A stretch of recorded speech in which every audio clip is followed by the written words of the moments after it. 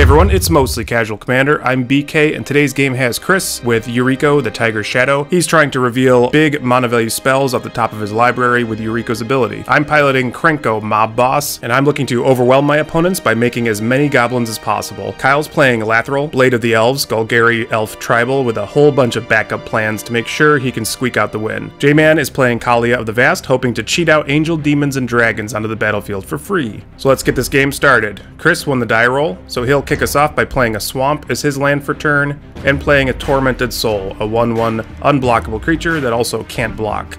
Onto my turn, I play a Mountain as my land, and say go over to Kyle. He'll drop a very pretty forest, as well as Wirewood Symbiote, enabling some bouncing and untapping shenanigans on his board. Onto J-Man's turn, he plays a tapped Blood Crypt, and he passes over to Chris, who plays an Island as his land, and then he goes to combat, attacking me for 1, for no reason.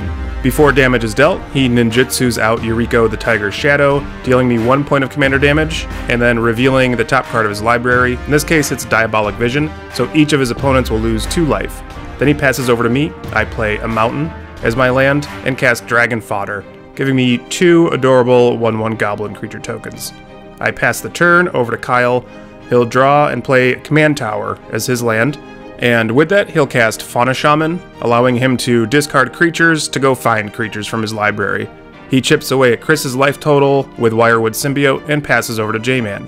He drops Spectator Seeding as his land and passes over to Chris again. He'll play another Swamp, and then he'll recast Tormented Soul. Then he'll follow that up by casting Diabolic Vision. He'll look at the top 5 cards of his library, put 1 of them into his hand, and the rest back onto the top of his library, in any order, which is probably pretty good with Yuriko. He goes to combat, swinging at J-Man for 1. Then he reveals Fallen Shinobi off the top of his library. I wonder if that was just put there. So we all lose 5 life, and he passes over to me. I drop a Mountain as my land, and I cast Warren Instigator, a double strikey goblin that'll allow me to cheat out goblins every time he hits an opponent. I send my 2 goblin tokens at Chris's face, dropping him to 37. Kyle draws for turn, and on his first main phase, he'll activate Fauna Shaman, discarding an Immaculate Magistrate, and finding a Llanowar Elves that he shortcuts out onto the battlefield.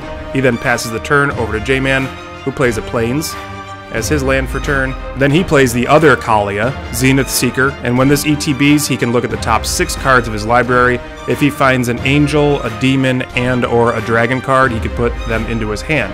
In this case, he only finds an Abyssal Persecutor, and that goes to his hand, and then he passes the turn over to Chris, who plays another Swamp as his land, and then he'll cast Smoke Shroud on Yuriko, the Tiger's Shadow. This gives it +1/+1 and flying. He moves to combat at me for some reason, thanks Chris. Then he reveals a 4-drop off the top, Mokotai Ambusher, so we all lose 4 life, and that goes to his hand. On his end step, I cycle Forgotten Cave, and I get to draw a card. Over to my turn, I draw and drop another Mountain, surprise there. I move right into the red zone at Chris, seeing as he's picking on me.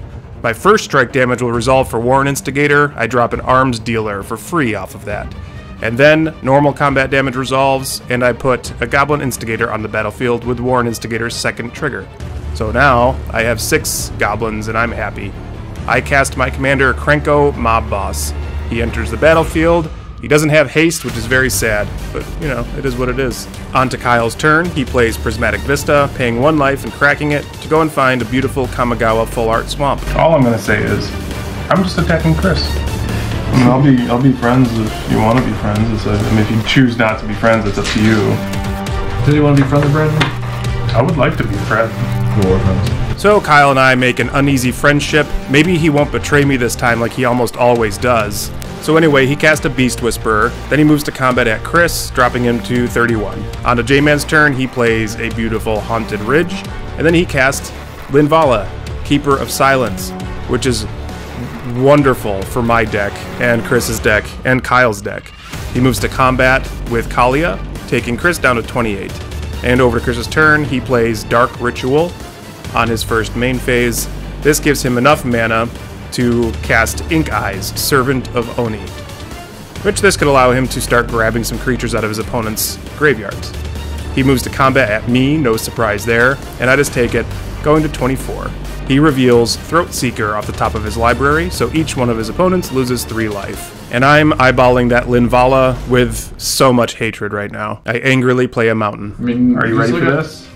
Mind's Eye. Spoiler alert, I hate that card. You hate that card. I hate that card so much. So I could draw 1 card for 6 mana. I realize that red doesn't have all that many card draw effects outside of Impulse Draw. If you have different thoughts on Mind's Eye or other card draw in red, let me know. We'll fight about it in the comments. Anyway, I attacked Chris, and on Kyle's turn, he casts Kenrith's Transformation on Yuriko the Tiger Shadow. So Yuriko becomes an elk, and Kyle plays Undergrowth Stadium before passing the turn over to J-Man. J-Man plays a Plains as his land for turn, and then he casts Desecration Demon, which has an interesting each combat step ability where an opponent can sack a creature and tap down that Desecration Demon. He moves to combat at Kyle, swinging Kaalia Zenith Seeker and dropping Kyle to 22. Over to Chris's turn, he plays his Throat Seeker for full rip. This is largely due to J-Man's Linvala preventing him from ninjutsuing anything out. So Chris goes to combat at each one of us. Ink Eyes at me, Elkified Yuriko at Kyle, and Tormented Soul at J-Man. We all take the damage, and thanks to Ink Eyes, Chris gets my Goblin Instigator out of my graveyard, along with a 1/1 Goblin token. Onto my turn, I play another Mountain as my land for turn, and I say go because I can't activate Krenko, and I'm very sad.